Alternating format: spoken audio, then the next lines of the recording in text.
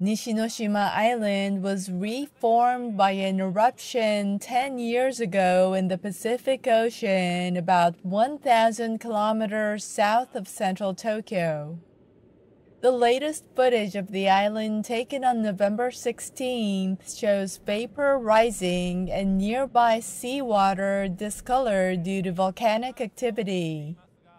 An eruption occurred on November 20th, 2013 off the former Nishinoshima in the Ogasawara chain of islands, giving birth to a new isle.